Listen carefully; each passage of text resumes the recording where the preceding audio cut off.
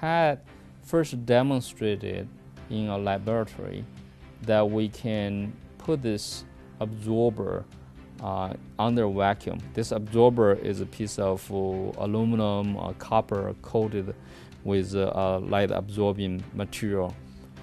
And when we put in vacuum and put a small amount of thermoelectric material together, we can generate about 4 to 5% efficiency, conversion efficiency into electricity.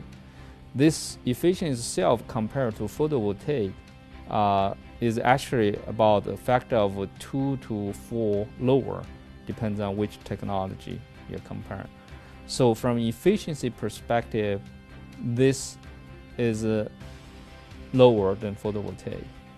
On the other hand, from the material usage perspective, because we are using metal rather than semiconductor as an absorber, and the amount of thermoelectric material we use is very small. So at the end, the electricity cost was very attractive. And furthermore, so this is what we did in terms of concept, the experiment, the lab. But in the real world, we say, okay, this is still not going to be good enough.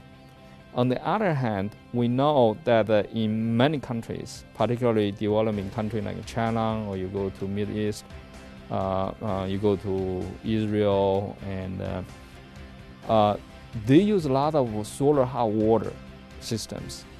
And those solar hot water in China there are over 100 million square meter deployment already. So when we combine in with this hot water system, the economics become very attractive because we can generate both electricity and hot water, supply hot water. So these were the motivation from commercial standpoint of view. On the longer side, what we're doing is actually store heat.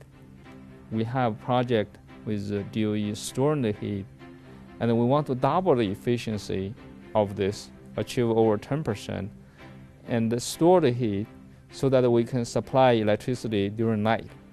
So during the day, we heat up the object. We store not as a battery, but as a heat, and during night, we convert it into electricity. So this could provide alternative to the current solar thermomechanical, which actually uses heat storage. But because of the solar thermomechanical power plants, they have to use very large mechanical engines.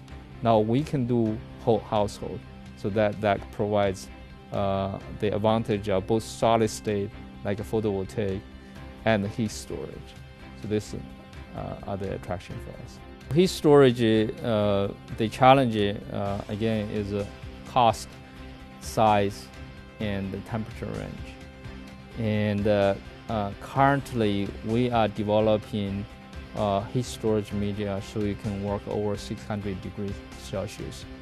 Because the higher the temperature we store the heat, the more higher efficiency we can convert it into electricity later on. And nano, in fact, we had been thinking a lot in terms of nano. But say at this stage, it's not completely clear whether nano can help the thermal storage. We are trying to understand because there are interfacial energy and whether that could be helpful. It's now clear answer.